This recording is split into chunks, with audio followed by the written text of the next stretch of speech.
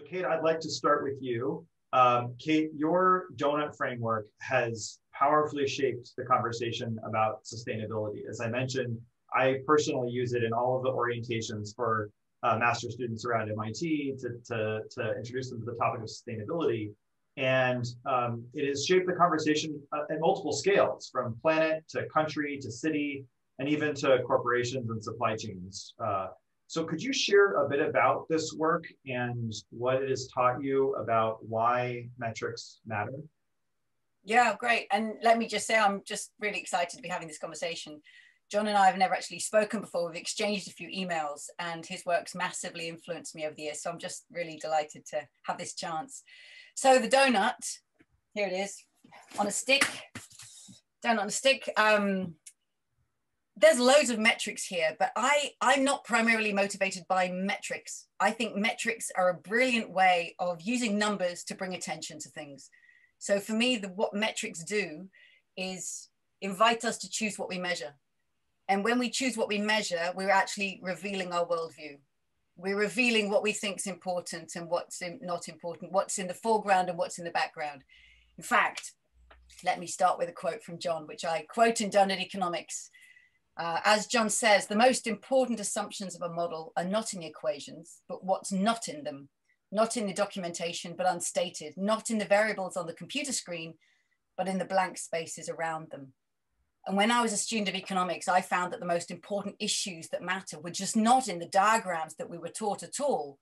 Mainstream economics says, welcome to economics, here is supply and demand. And we stick supply and demand in front of our noses on day one, as if to say the economy is the market. That's a really big assumption. But two, it immediately privileges price as the metric. Oh, the metric of economics is price. And suddenly that's the number and the metric that we're dealing with, and anything that falls outside of the price contract gets now labeled an externality. And bingo, you've just told us that the death of the living world is apparently an environmental externality. So to me, the metrics we choose actually reveal the worldviews we have and what we choose to privilege and make visible and measure. So I love using metrics as a way of actually putting something else in the center of our picture, in the center of our vision. And that's why the donut comes in here. So moving away from GDP as the metric of 20th century economic progress to the idea that our well-being lies in a donut, ridiculous though that may sound. So the idea here is leave nobody falling short in the hole in the middle of the donut, get everybody over that social foundation. These are drawn from the Sustainable Development Goals: food, water, healthcare, education, housing, income, political voice. And the beauty is we then get an opportunity to use metrics to say, well, what is the measure for people?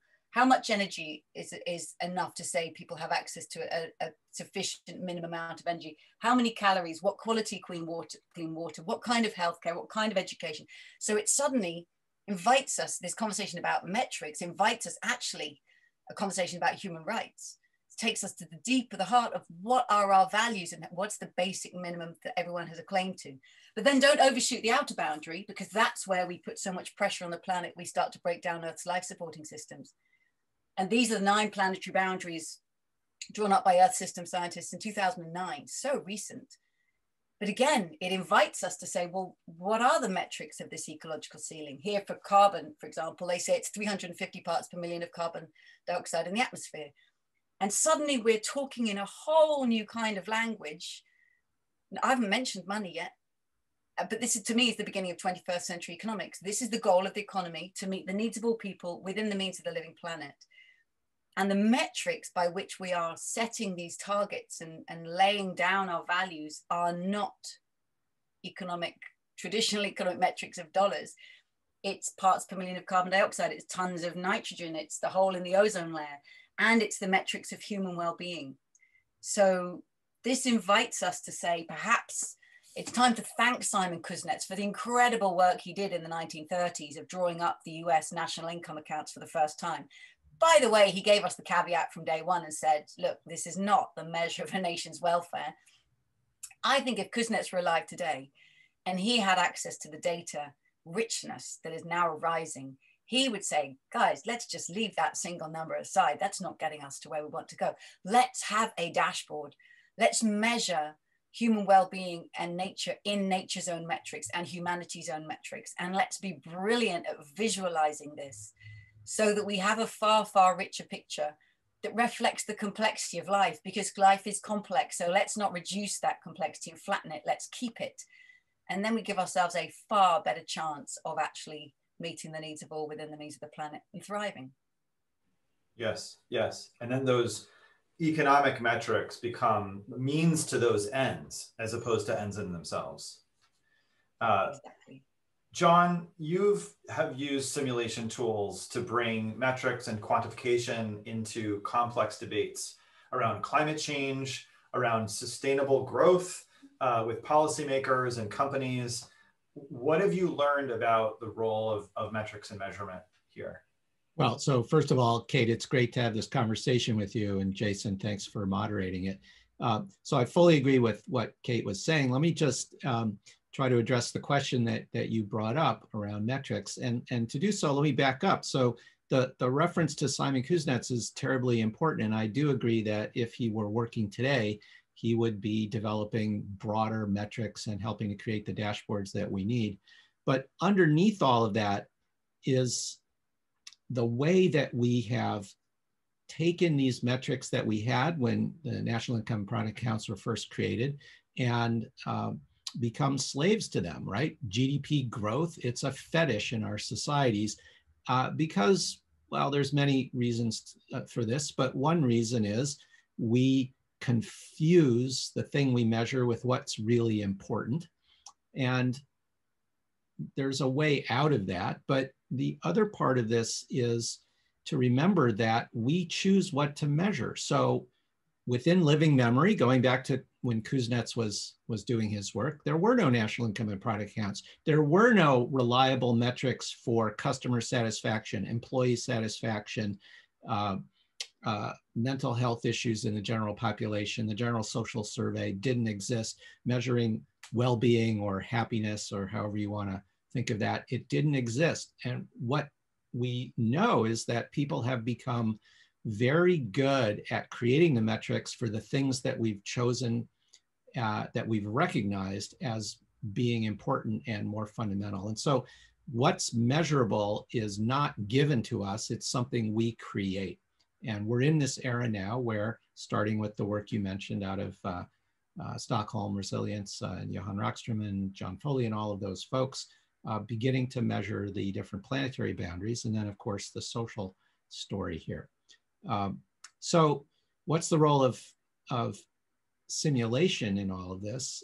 And it's really to help people learn for themselves. So one of the things we know from many, many decades, maybe centuries or longer, is you can't tell people things. Anybody who's a parent and whose children are old enough knows that you can't tell them anything. They have to learn for themselves. And your job as a parent is to make sure that they learn important lessons for themselves in a way that's safe. And when we think about that at the planetary level, it's just like learning to fly a new aircraft. It's too dangerous to say, hey, Kate, here's the keys. Take it out for a spin. You'll learn as you go. That doesn't work. It's too risky. When you crash, it's too late for you. We'll have the black box, but it's just too risky. And with the planet, it's of course exactly the same, but the consequences are much, much larger. So simulation is essential because it's the only way. It's not just the way that we can integrate all of the knowledge and metrics and understanding of complex dynamical systems that we have, but it's the only way people can learn for themselves about this. And one of the things they learn is exactly this point about expanding the boundary of their mental models. What do they consider to be important? And that was the gist of the quote that you mentioned at the beginning. People are very smart and very clever, but everyone has limited attention, limited bandwidth, limited experience, and nobody can understand the whole system in which we're embedded. The mental models guide what we think is important, guide what we want to measure, guide what we do. And the real purpose of simulation is to help people expand those mental models. So I'll give you a real quick example that's, I think, directly relevant here. In our En-ROADS climate policy simulation, users can choose what levers to pull, what actions to try out in the simulation model to try to limit global warming to a safer level. 2 degrees C, the Paris upper limit, of course, is not safe. It's just less harmful than where we're going without dramatic emissions cuts. And what, having done hundreds and hundreds of these interactive workshops with everyone from middle school students through members of our Senate and Congress here, governors, other senior policymakers, most people immediately gravitate towards levers that can increase the production of zero carbon, low carbon energy, more renewables, let's get rid of the coal, et cetera. And this portrays a very important mental model. And that mental model is that we need more energy. Well, nobody needs that. Nobody wants tons of coal, barrels of oil, cubic feet of natural gas. What people want is to be warm in the winter, cool in the summer, have access to economic, cultural, educational opportunities, decent healthcare, to be free from fear.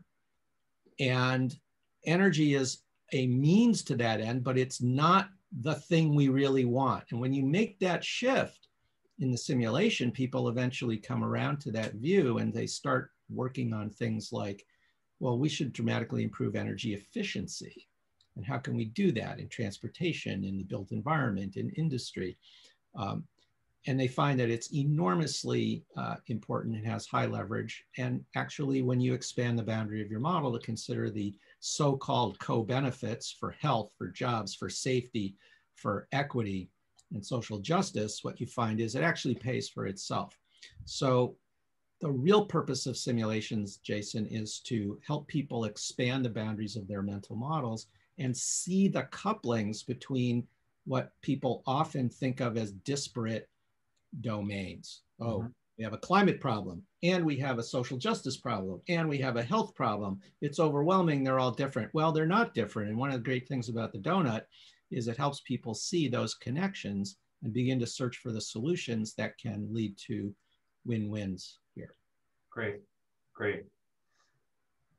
The importance of measurement doesn't always correlate to the ease of measurement. So part of what we're talking about here is what do we call important, and therefore what do we put work into measuring? But then there's also certain measurements yield to that effort, and some are harder, kind of harder to get at. So I want to get sort of your snapshot of the state of play with measuring the various things that are around the donut. If we think about, what are some of the topics that are, important, and where you're seeing improvement in both measurement quality and the attention that we're getting on measurement? So what's the good news in measurement land, Kate? Yeah, great. Okay, so if I go back to the donut, so in terms of measuring the planetary boundaries, the Earth system scientists are the first to say we know that chemical pollution, meaning all human created entities, from plastic pollutants, persistent organic pollutants, nuclear waste, even GMOs, it's a human creation. We don't yet know how to measure that at a macro scale, or even air pollution, we don't know how. So these are unmeasured. And it's really important to identify we need to measure this, and then leaving that blank itself is a political act, it's a research act, it stimulates others to say, right, we need to answer that and develop those metrics. Yes. A space where there's good news recently is here, a measurement of biodiversity loss. It's traditionally been done through species extinction, the background rate versus the background rate. And we know that species are being lost far more rapidly, to 100,000 times faster than the background rate. But just, that's not what we are ultimately care about. We care about the web of life. We care about the intactness, that web of interconnections. In fact, here we are, my favorite toy. This is what we care about. We care about interconnections of things, right? Now, how do you measure that? If each node in this beautiful ball was a species in an ecosystem, how would you measure the extent to which that's intact? And I was talking to some of the biodiversity scientists recently who were saying, actually, we're now coming up with a new measure of biodiversity intactness, because this is moving towards what we need to know. Not has a species been made extinct or not, but it's about the relationships between, right? It's about systems, not objects. So it's about the systemic relationships between these species and their interaction. So there is movement on this. And again, let's just remember that the planetary boundaries framework is from 2009. I mean, this is so recent that we actually, just over a decade ago, that we said, we think these are the life supporting systems of our planetary home. And so the science is running fast. And of course, the tragedy is we need it yesterday, and it's going to be coming tomorrow. So it's a real fast catch up of the science to manage those boundaries that we know that we need. So that's definitely improving. And then when we go into the social foundation, look, we could say we don't have the level of detail that we want on all of these. I've been working with cities in the global north, like in Amsterdam, you know, one of the wealthiest cities in the world, but we don't have the granularity of data even that we want on food and health and education in Amsterdam. Now what happens if we go to Freetown? That data's not there, but what we do know is what is there is people with smartphones, with mobile phones. And if we can create new ways of gathering data that enable people to enter their own data, that gives you some kind of proxy, it's not the same as a national survey, but gives you some indication of people and their self-reported, do you have a roof over your house? Is your house flooded? Do you eat a decent meal every day? You're beginning to generate bottom-up data, and it's live. I mean, it can be regenerated frequently. So we're beginning to have access because the internet is in so many hands in the world. It means we have what people, you know, talk about, this kind of digital skin of the world, and we can begin to gather this data in a way that's just never been possible in the past. And I say this almost breathlessly because look, there are so many crises we face. We face such challenges, but let's celebrate the opportunities we have, which are distributed digital technologies, which mean that we can generate energy on a rooftop, we can have knowledge and Creative Commons passing through every node and every hand. The ability of ideas and information to spread is utterly unprecedented. We have to celebrate that and make the most of it, and know that we can collect data that never in the past could be collected from humans, but also from trees, from the atmosphere. We can measure nature's breathing almost in real time. So we have no excuse but to manage this far, far better than any generation before us, because we have a level of data that no one before us ever had.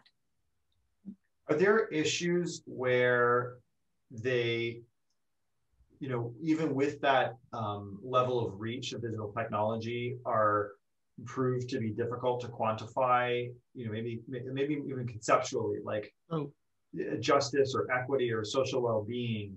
I mean, are there places where we're at risk of looking where the light is under the lamppost? Yeah, absolutely. So, I mean, I think what Kate's describing in terms of, you know, the granularity and frequency of data, it really is a terrific innovation, and we need to exploit it. But it's not everything, and it's never going to be. And just as an example, I think, well, there's a famous story from the Second World War in the beginning of operations research, where the analysts wanted to know where should the armor on the bombers be placed, because you only have so much weight you can put on. And what they did was they took the data from the aircraft to see where the shrapnel and bullet holes were after being attacked, and they put the armor there. And of course, that didn't work because of the selection bias, where the aircraft that made it back had the shrapnel and bullet holes where it didn't matter, and the aircraft that didn't had those holes where it did. So it wasn't enough just to get the data. You had to understand the larger system here. And we are definitely at risk. We see this now with the proliferation of huge data sets, and then machine learning and other AI tools that are being used to extract meaning, correlations, relationships from those data. And they have actually reinforced systemic racism, gender problems, and other inequities in our system. You know, facial recognition doesn't work very well for people of color, for example. Systems that are based on putting the police resources where there's the most crime reinforce systemic racism because they don't seek the crime in the neighborhoods where there hasn't been a history of oppression. So you have all of these problems. So I think what I would like to stress is absolutely these data are important, but there's tendency sometimes to feel that once we've got this massive data set that we can download from the internet and interrogate in real time, that's all we have to do. And that's just not true, and it's never going to be true. We need to make sure we don't lose sight of the qualitative data that comes from being out in the field, the personal experience, what people in the intelligence community call ground truth. I do worry that that's losing it. It's harder to do. Everybody says, well, that's just an anecdote, or that's a small sample. It doesn't mean anything. Well, that's not really true. And the qualitative work that comes from immersive ethnographic field work and lived experience in the places that are suffering on the social and environmental dimensions, there's no substitute for that. And not just because it shapes what you can measure and interpret the measurements you've got better, but because it's the empathy generator. You can look at graphs and maps all day long. It's not going to generate empathy the way living for a while in Kibera might, for example. Can I add on there another point? I really like what John's saying, but also, so quantitative data, powerful, yes, but never enough.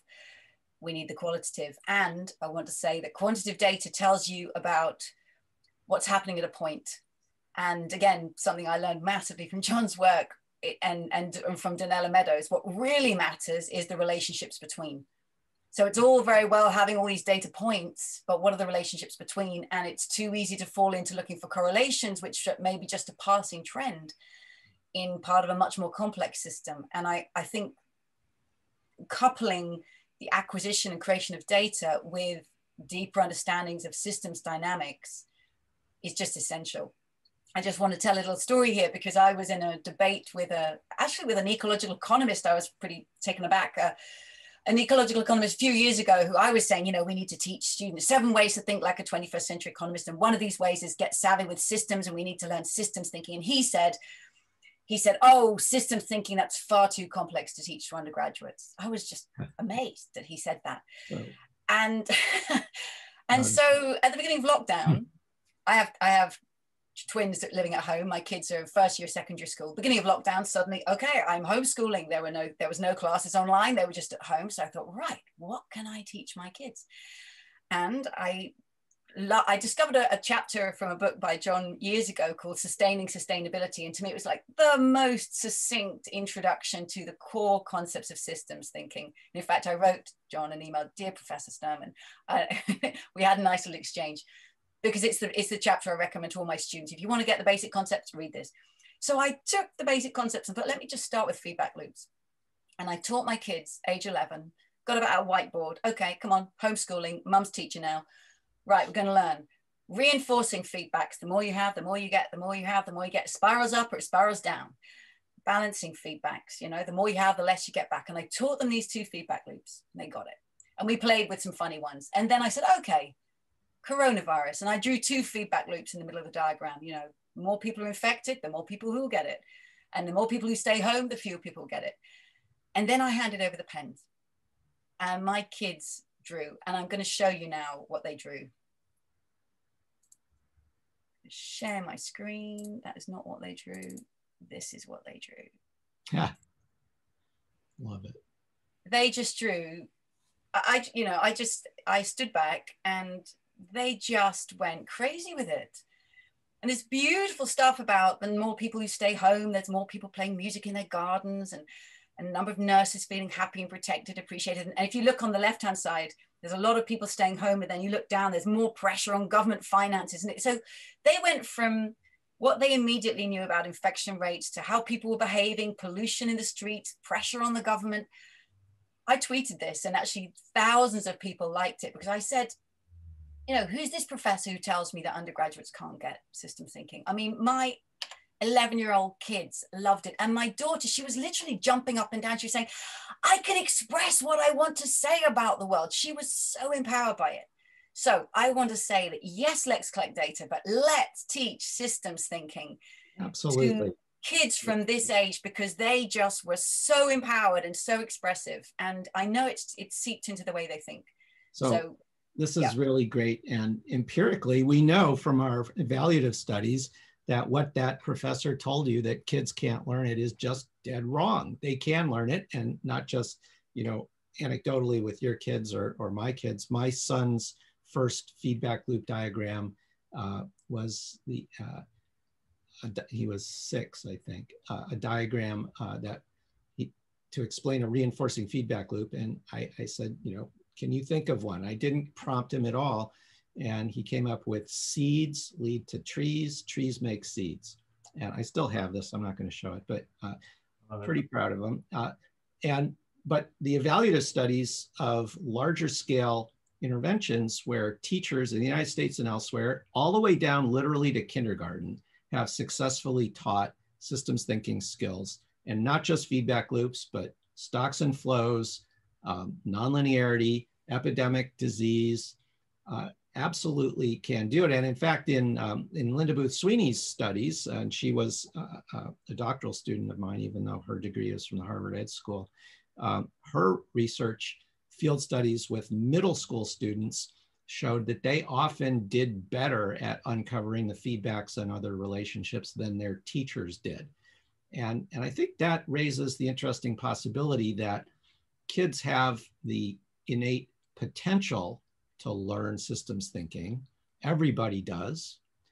But once you have gone through the educational system the way it's currently configured, it's not only that it's never developed, it's often actively taught to you that the other way, the linear, sequential, open loop, blame-oriented perspective that is so common in our society. And then it's harder for you to do that.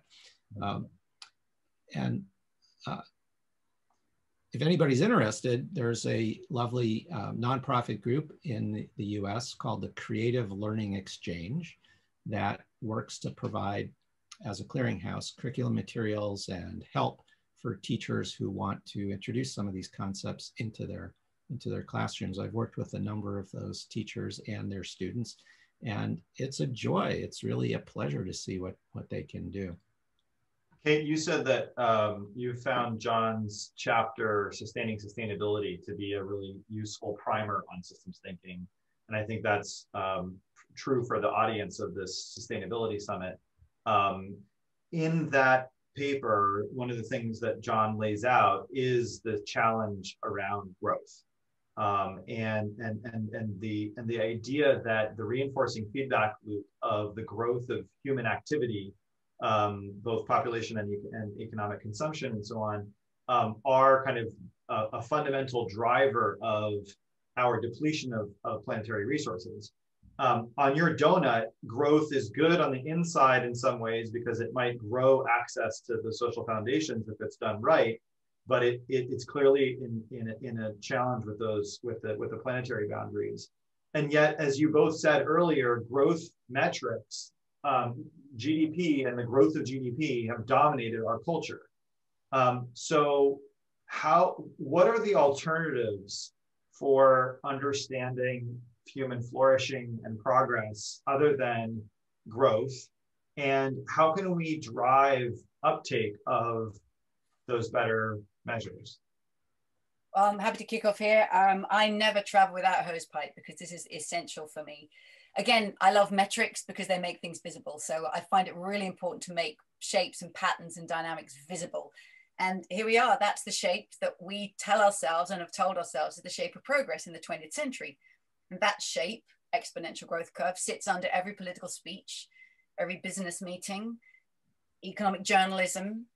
And it's what we're told is success in our own lives. And our kids should have more than we had, and up it goes. And no one actually asks what happens when you get through the ceiling. But that's the shape. Now, let's reflect, growth is a wonderful, healthy phase of life. We love to see our gardens grow. I just showed you my kids. I love to see my kids grow. They've been growing about 2 inches a year, and they're actually eye to eye with me right now, which is kind of intimidating. But nothing that thrives in nature grows forever. This is not nature's growth curve. This is nature's growth curve. Just a little flick of the wrist and it changes everything. It's the S curve, the logistic curve. Things grow until they're grown up and then they mature. And that is how they come to thrive. And if we say feedback loops, you know, there's a phase of reinforcing feedback, and then something tips and the natural world moves to balancing feedback. If my kids keep growing 2 inches a year, within 5-10 years, they literally can't fit into my house. They can't sit at the table. They do not belong. So the idea that we think growth is good, I mean, we're so stuck at one end of this metaphor. Oh, but growth is good. I think, really? You know, we actually already know the other end of this metaphor. If I told you my friend had been to the doctor and the doctor told her she had a growth, this immediately makes us go very quiet, because we actually already know the other end of the growth metaphor. We know that when something tries to grow forever within a healthy, living, dynamic, balanced whole, that is a threat to the health of the whole, and we do everything we can to stop it. So we already understand that at the bodily level. Why is it therefore that we think that our economies would be the one system to buck this trend and somehow succeed by growing forever? And it is my favorite question to put to economists. I put this question to Mark Carney, former governor of the Bank of England, the other day. You know, this is nature's growth curve.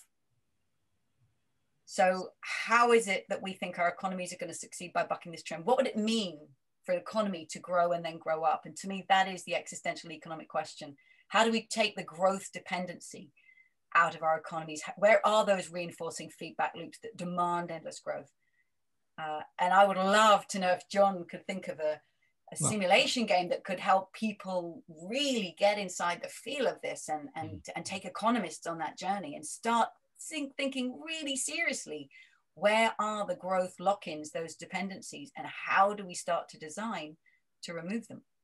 Well, so that's, of course, what many people in my field have been doing since the 1970s, the early 1970s, starting with Jay Forrester's World Dynamics and then The Limits to Growth and all the follow-on studies to that.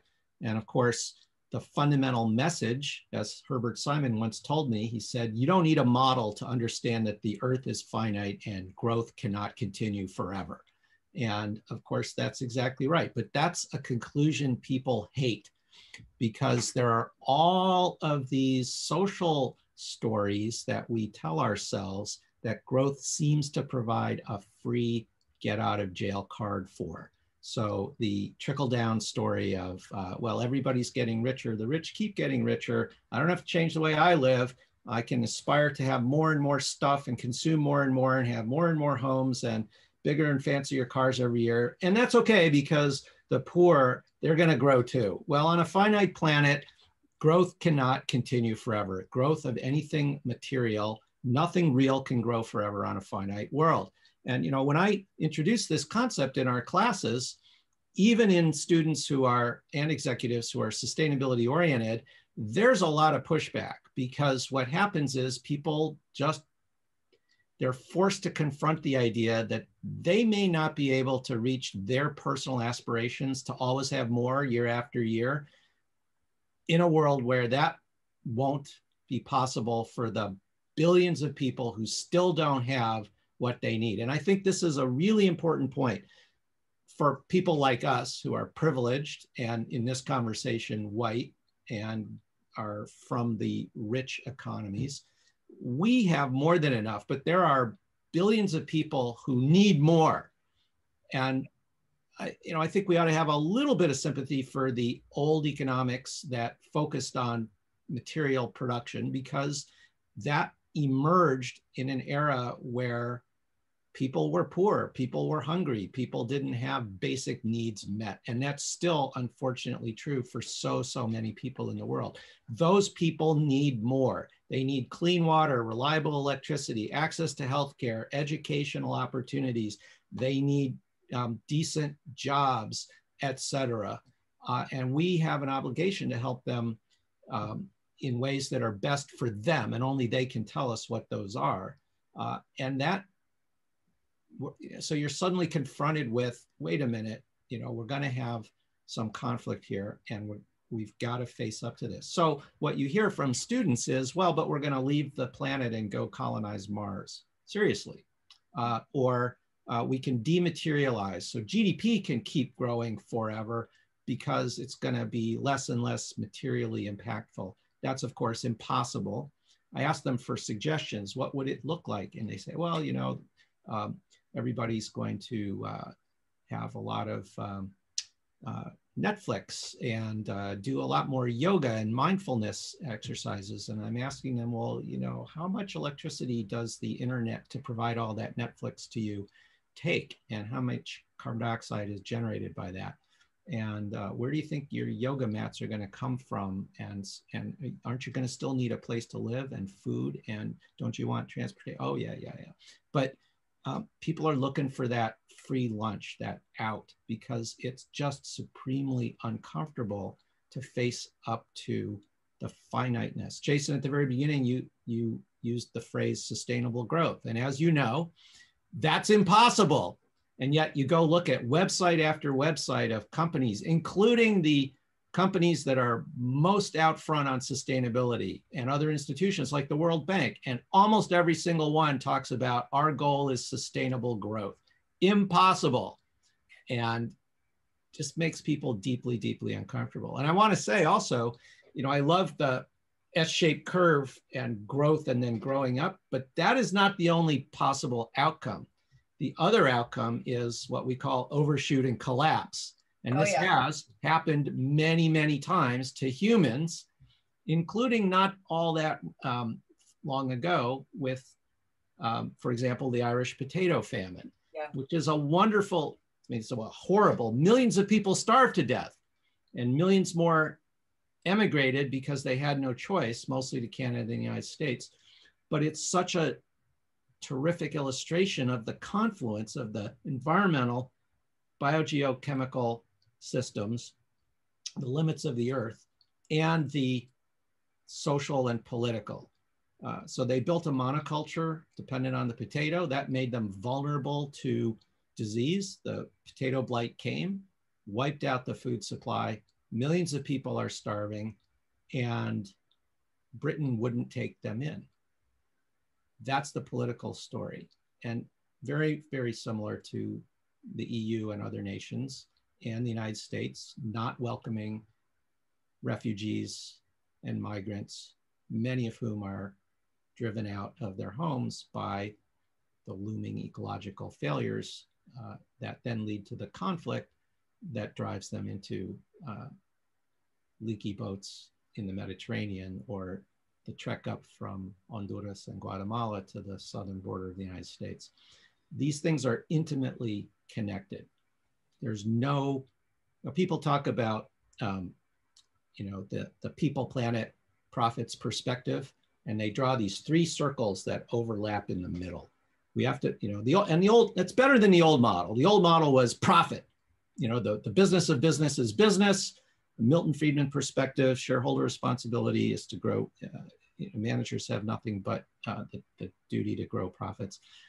At least the people, planet, profit perspective is better than that. But it's fundamentally wrong to think of these things as three domains that we can trade off. The better model is that the economy and every business is fully contained within a society, and that society, including the economy, is fully contained within the environment. They're not in opposition. People think about it's growth versus green. It's spotted owls versus loggers. That's just not true.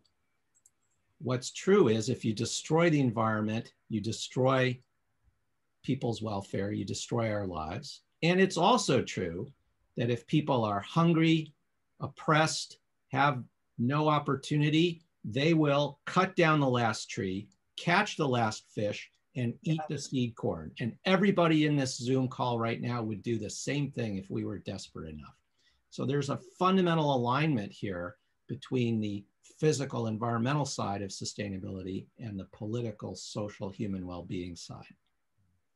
Yes, and if I can just show a picture. So instead of ever starting economics with supply and demand, I always start with this picture, which is what you just described. I call it the embedded economy diagram.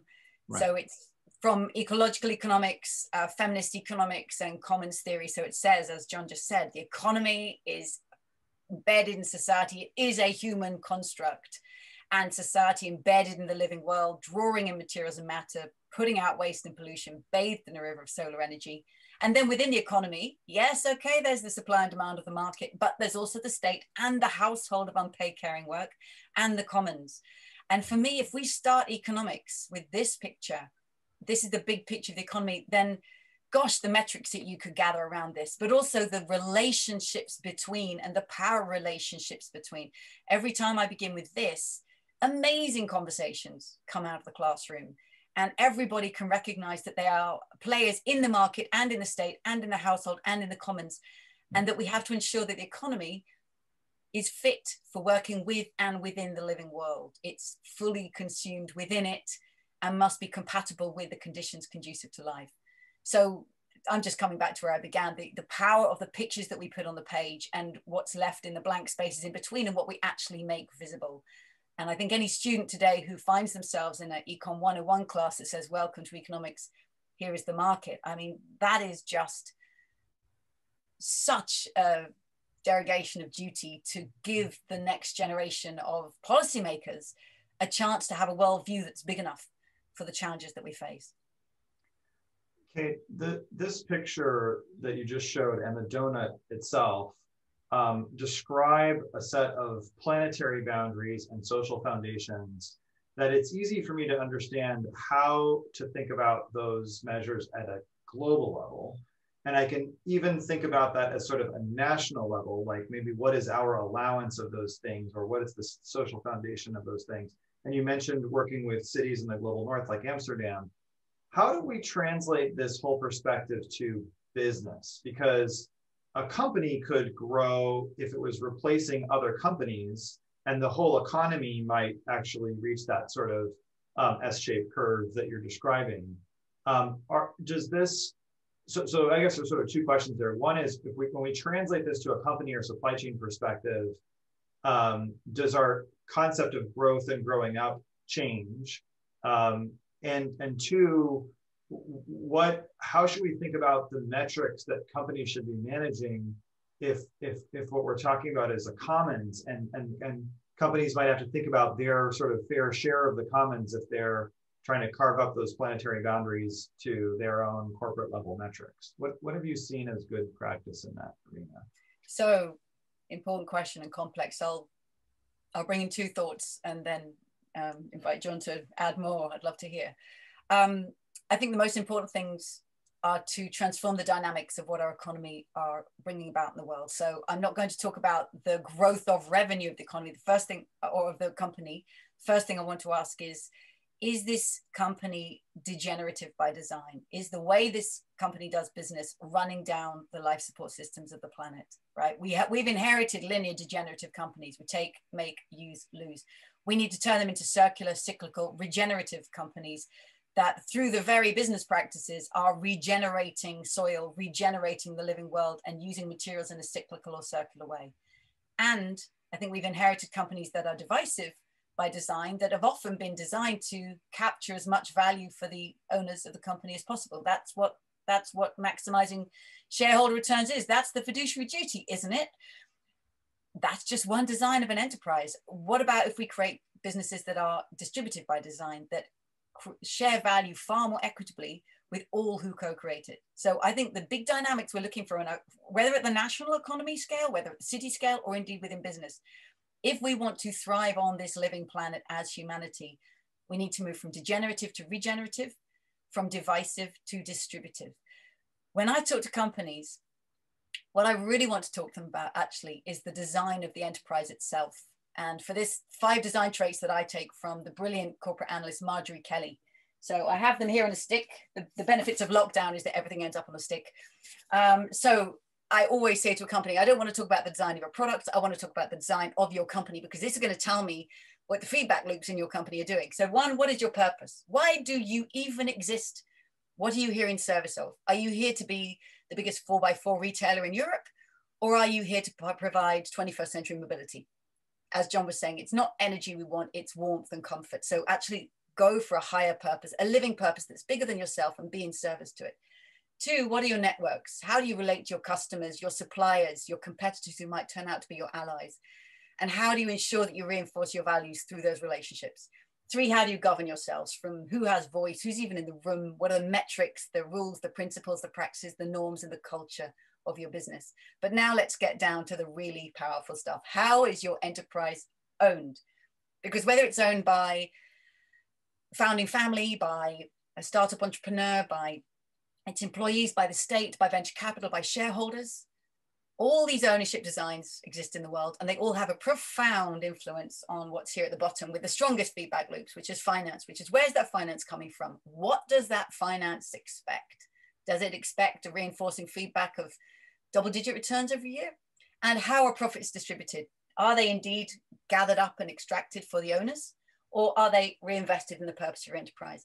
And to me, if I look, every enterprise that I engage with, I look at through these 5 design traits. And to me, it enables me to be a detective of whether or not that business is stuck in the 20th century extractive mode and it just won't be able to make the leap, or whether it can actually become part of a regenerative future and redesign itself. And these 2, of course, how you're owned and how you're financed, these are the killers. These are the big ones that are going to get you stuck. Just last week, right, Emmanuel Faber, the CEO of Danone, he was driving that to be a purpose company. He was part of so many networks, the Renewable Energy 100, the biodiversity movement. He was governing it in a different way. He was showing carbon adjusted earnings per share, really innovative stuff.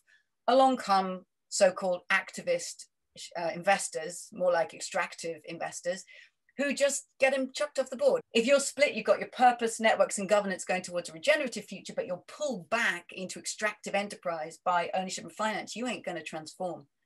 So to me, rather than the metrics of a company, I want to look at its deep designs, because this is going to tell me what kind of system dynamic that enterprise is going to generate in the world. Yeah, so just a couple of thoughts stimulated by that. So every semester I ask the students, after doing a case that speaks to these issues, so what do you think the ultimate purpose of a corporation is? Is it to make money, and then the owners, whoever they are, who earn those profits, can do whatever they want with them? They can spend it on self-satisfying consumption, or they can try to improve the world. Or do you think the ultimate purpose of the corporation should be in some fashion to make a better world? And the very first thing that is always said is, but wait a minute, if we don't make money, we will go out of business. And my answer to that is, of course, in the same way that if you can't breathe, you're going to die, but breathing is not the purpose of your life. What is the ultimate purpose of the corporation? And having done this for many, many years now, what I've observed is it used to be maybe 2/3 make money, let people improve the world if they want to, and 1/3 make a better world. And now it's about the opposite. It's by no means the majority, and you can criticize their answers as virtue signaling and performative, and I think that's got some merit to it, but there's definitely been a shift. Now, the tricky part is, how do you get that to happen? Because when you're sitting there in the boardroom or as a product line manager in the company, and you're told your budget just went down by 5%, but your earnings target just went up, you have to do more with less. What are you going to do? Well, you're going to cut corners, you're going to compromise quality, you're going to abuse your workers, because that's the nature of the system in which you're embedded. So I think it's great, and I'm going to keep doing what you're doing, which is talk to leaders in corporations about ultimate purpose and see if they can construct how they're going to meet that ultimate purpose, however they design it for themselves. But I don't think it's realistic to believe that that's how we're going to get the transformation we need. When Walmart embarks on waste reduction, packaging reduction, renewable energy, those things are highly aligned with their business model, which is take cost out, remove waste, non-value added time. And they've been brilliant at doing that, and it's a wonderful thing, but it's very far from sufficient, because it just increases people's disposable income because they pass those savings on in lower prices and grows their sales, or grows the sales of other companies when people now have a net increase in their disposable income. It's impossible for me to imagine that Walmart is going to voluntarily say, we don't want to grow anymore, or Amazon will say, we don't want to grow anymore, or any company saying, we don't want to grow anymore. And what they'll say is, if we don't, somebody else will. If we don't, we can't create the great services that we provide, and our products are always better than those of the competitors in their minds. This is something that can only come from a broader collective societal pressure, and that means people have to demand that the instruments of our collective will, that is the government, make the changes that would lead to the grown-up phase in your picture, Kate, and what would that look like? I think we have some ideas about what it would look like. It would look like higher marginal tax rates on the affluent. It would look like stronger penalties for practices that companies use to maintain growth that undermine social, ecological, and other dimensions of well-being and human rights. I just can't see companies suddenly saying, we just don't want to grow anymore because we'll be exceeding planetary boundaries. So we're going to need collective action there, and government is the expression of the collective will of the people that is essential to bring that about. Totally agree with that. And although I do think there are some enterprises that are set up precisely to sequester carbon, to bring community health, right? And they're using business as a vehicle, as you're saying. Of course, they need to make profit, otherwise they can't open the doors next week, next month, next year. But that's not why they exist. They exist using business as a vehicle to make transformation happen in the world. And those companies don't have this inbuilt drive to growth because of the way they're owned and financed and purposed. But those that we've inherited are absolutely structured to grow. And I totally agree. There's no way that's going to come voluntarily from within. It needs regulation. Yeah, and the unfortunate reality is, as wonderful as those companies that are genuinely sincere about not growing and running their business in a way that respects human rights and the ecological boundaries of our finite world, there are, if you just think about carbon offsets, which you mentioned, there are lots of other companies that, whether intentionally or not, enter the market, offer those offsets at a lower apparent cost per ton of carbon dioxide removed or avoided, but it isn't real. That they're doing things that don't actually help with the climate problem. And so self-regulation here is great, but it's not going to work in these domains. I think the record on that is quite clear, and in health and safety. So we're going to need that collective will of the people focused on what really matters, expressed in the kind of regulations that level the playing field for everybody and still move us in the direction of a more sustainable world. And just bring us back to metrics. If I can give an example of regulation that I'm impressed by in Amsterdam, which is always only one part of the puzzle. Amsterdam, as within the Netherlands, has committed to being 100% circular economy by 2050. Now that's a man on the moon goal, because we don't know what it looks like until we try and get there. Who knows what 100% circularity means? So they've got this big transformative 2050 goal. 2050 is way too far away for any goal. We know that. So then they've got a decadal ambition. 50% of the materials in use in our city need to be circular materials by 2030. So that's less than a decade away. And these materials are going to have a material passport of where they've come from and how they can be used again and again. We're talking about construction, food waste, textiles. But that's still too far away. They say in 2022, 10% of the procurement of the city of Amsterdam will be circular materials. And now they want to put in place, obviously, taxes that stop taxing companies for hiring workers and make it so cheap to use new materials, and reverse that. Right. When I see that, 2050 goal, 2030 ambition, 2022 commitment to purchase, that to me creates that playing field. It gives a long, loud legal message to business. If you want to do business in Amsterdam, you're going to have to be circular from now on. In fact, there's an opportunity next year to be the preferred provider. That just enables the next generation of students to start using their new design skills, their new materials, their circularity. You mean I actually get to use the qualifications I earned? I don't have to put them away and work for an old company. And I see an energy unleashed in that city that I am not seeing in the country I live in or other places. So to me, this is a really nice, clear counter to the idea that we love growth. Actually, it's boundaries that unleash our creativity. Any architect will say, just don't give me a blank piece of paper. Give me boundaries, give me parameters, and then I'm going to get creative. Yeah, absolutely. My brother is a professional musician in jazz and various other genres. And what he says is, you know, when we're jamming, when we're improvising, we still have the chart. We still know the fundamental story of the piece that we're improvising off of. And without that, it would just be chaos. So I fully agree with that. I do want to, I mean, so Jason knows this, but you know, the students at MIT have given me the nickname of Dr. Doom, which I actually don't like, although I've kind of embraced it in the following way.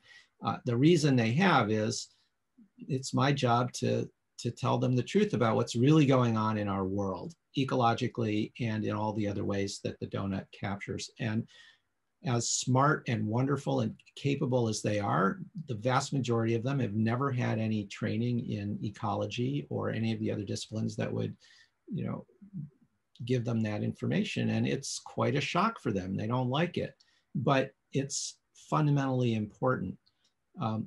I just worry that, so the big challenge for us is we have to tell them what's really going on and invite them to challenge it and poke at it. And, you know, that's when the data comes up. But we have to do it in a way that threads between the kind of denial on the one hand, oh, don't worry, the market system will solve all these problems, or don't worry, technological innovation will solve all these problems. It always has so far, which of course isn't true. Just ask the global poor, the systematically oppressed. It hasn't happened for them. It's happened for a small privileged minority, but that's what they say. And that way leads to overshoot and collapse. On the other hand, some people's reaction to facing up squarely and honestly to what's happening in the world is despair. It's too late. People will never be moderate. Human nature is fundamentally greedy and selfish, and we're running out of resources, and there's nothing we can do about the climate problem. And that's equally unproductive. And so along with the metrics and the data and all of that, which is absolutely essential, we have to find a way to thread between these two failure modes, a kind of denial on the one hand, everything's going to be fine, and on the other hand, despair, it's too late. And you mentioned my mentor, Dana Meadows, the late Dana Meadows, and one of the things she always said on this score is, you know, if you believe everything's going to be fine because the market or technology will come to the rescue, we're just going to keep growing. We're never going to face up to the realities here, and we're going to experience overshoot and collapse. On the other hand, if you believe it's too late, then we're going to overshoot and collapse, because in a world where it's too late, it's, you know, everybody for themselves, lifeboat ethics, and will collapse as well. And so the middle way that she tried to construct is the idea that it is still possible, barely, that it is still possible to create a more sustainable, just, fair, and equitable world. There's just exactly enough time to do it with no time to waste.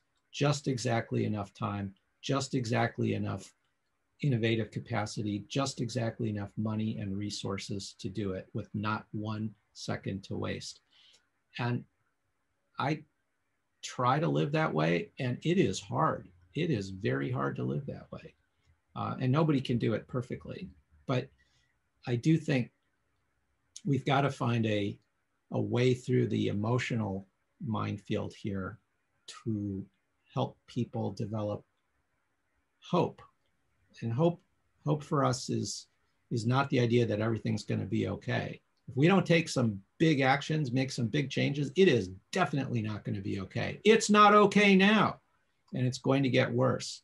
Hope is not a prediction. It's the stance that what we do can still matter individually, but especially collectively. So let's get busy.